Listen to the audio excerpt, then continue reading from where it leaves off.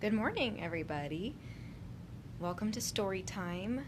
I'm Rachel, one of the naturalists here, and today we're going to be reading a book that has a few more words than some of our other books, but honestly, that's kind of why I love this one.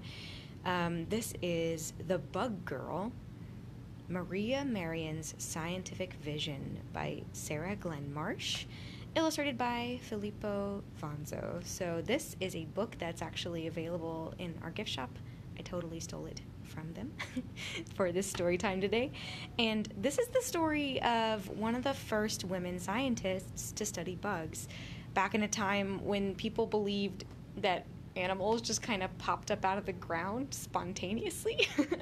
So this is a pretty cool story, and so let's read The Bug Girl, Maria Merian's Scientific Vision. I love these illustrations in here. There we go. Hi, Becky and Erlina. All right. As a young girl growing up in the 1650s, Maria Merian was curious about everything. Her hometown of Frankfurt, Germany, was full of creatures that crawled, flew, and scuttled. Butterflies were her favorite insect because their wings held a rainbow of colors. She could watch for hours as the butterflies flitted around the flowers blooming near her home. Same. And day after day inside her home, Maria watched her stepfather, Jacob, do something that looked to her like magic. With just a few brushstrokes, he captured blooming flowers and ripe apples on his canvas. Jacob liked studying plants because they stayed still, and he painted them exactly as they looked. Maria longed to make her own magic. Jacob gave her everything she needed in order to paint: tools, lessons, and, best of all, he gave her encouragement. Unlike her stepfather, after only a few months, Maria grew tired of painting objects that stayed still. She wanted to paint things that crawled, flew, and scuttled. Things that moved. Ooh. She was still curious about all the colorful creatures outside her window, from beetles to moths to spiders, just waiting for her to copy their likeness on canvas. Maria wanted to study insects and paint them just as they looked, even if she would have to keep her work a secret. If her neighbors and friends caught her studying bugs, everyone in town would be scared of her. Can you imagine? I'm so glad we don't live in a town or a time like that now. Unlike Maria, most people in her time didn't want to look at or learn about insects because of superstitions. They believed creatures such as butterflies, moths, and frogs were born from mud puddles in a process known as spontaneous generation. This always gives me a giggle, but people used to literally think that animals would just randomly pop out of the mud. These people also believed insects were evil shapeshifters like werewolves, and that anyone interested in such creatures was surely evil too. If caught studying bugs, Maria could be considered a witch, put on trial, and punished. Still, she was determined to understand why such colorful creatures upset the grown-ups so much. But there was little printed information on natural history, the history of living things, especially when it came to insects. Maria hoped to fix that someday. She started by studying silkworms because they were one of the easiest creatures to find. When she was sure no one was looking, Maria gently caught the worms and some of their eggs, hid them inside her errand basket, and brought them home, where she could watch and draw them every day. Maria often touched those silkworms, taking notes on how they then twisted, curled up, or played dead. She was learning so much just by watching them and their eggs, but she still didn't know what they liked to eat. She worried the silkworms were hungry. I wonder how she'll find out what they eat. Pretending to fill jugs with water as curious neighbors waved hello, Maria lingered in the silkworms' favorite hiding places to see how they acted in their natural habitat.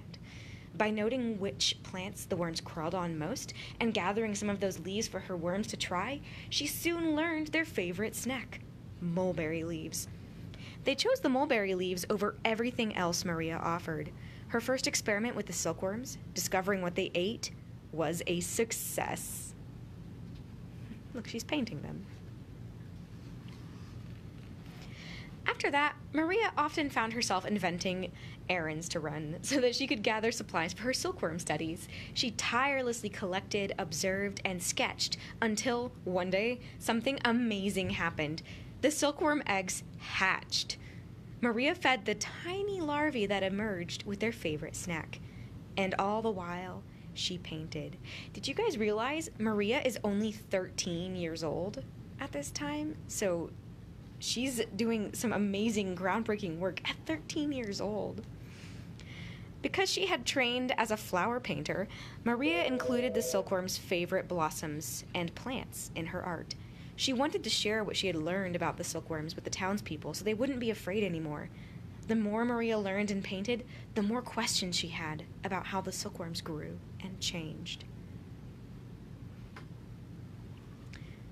When the newly hatched larvae grew bigger, they looked just like mature silkworms. And when the worms produced silk threads to form cocoons, Maria prodded and squeezed them, trying to understand what was happening. She called the cocoons date pits because they felt hard like the center of a date or peach. Those are fruits. She knew something was happening inside the cocoon, something she couldn't see. Maria had to be patient, so she painted while she waited for a change she could observe. One afternoon, small creatures finally broke free of Maria's cocoon, only they weren't silkworms anymore. Oh boy. They were beautiful moths with paper white wings and frilly antennae. Maria learned two things that day. First, that there was no such thing as spontaneous generation, and second, that grown-ups were sometimes wrong. Excited to learn more, Maria crept through her neighbors' backyards, smiling and waving whenever anyone looked her way.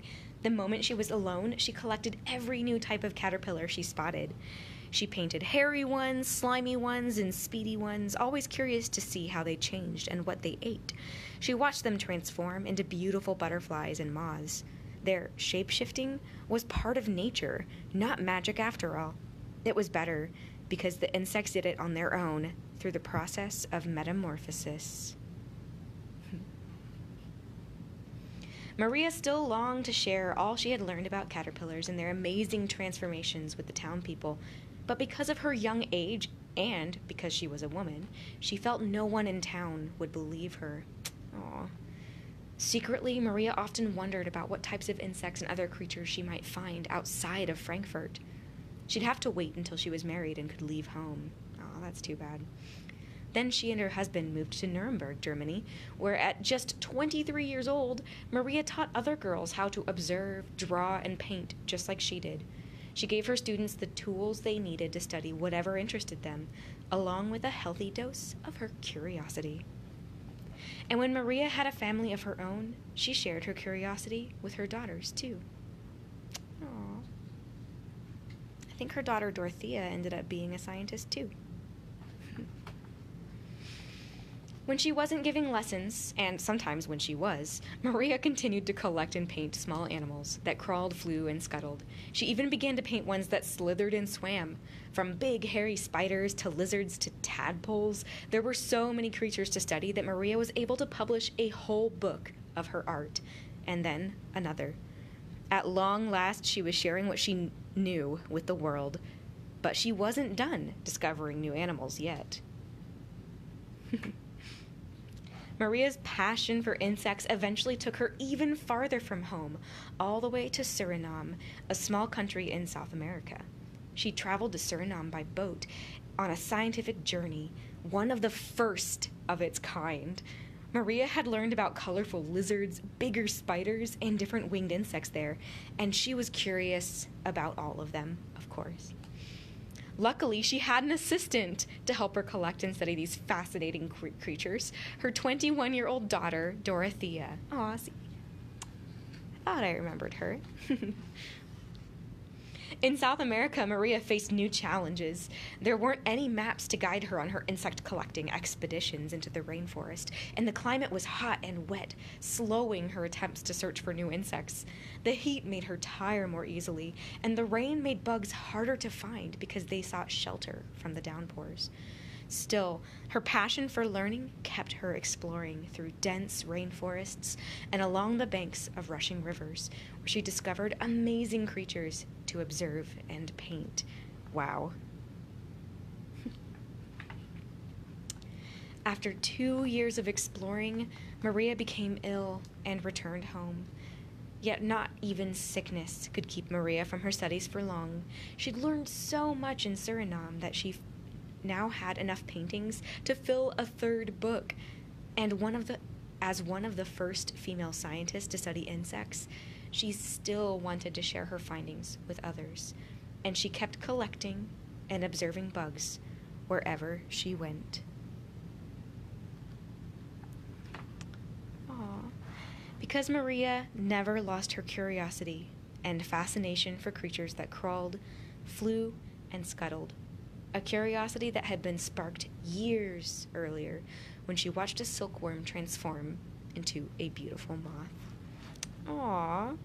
Well, that's the end of our book, and if you want to learn more about Maria and her life, you can read her biographies and find more information about her.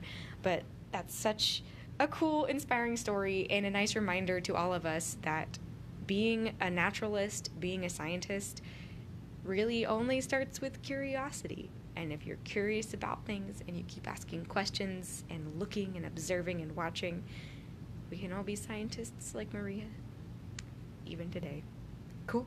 Well, that's the end of our book today. Again, that was The Bug Girl, Maria Merian's Scientific Vision by Sarah Glenn Marsh, illustrated by Filippo Fonzo. Beautiful illustrations.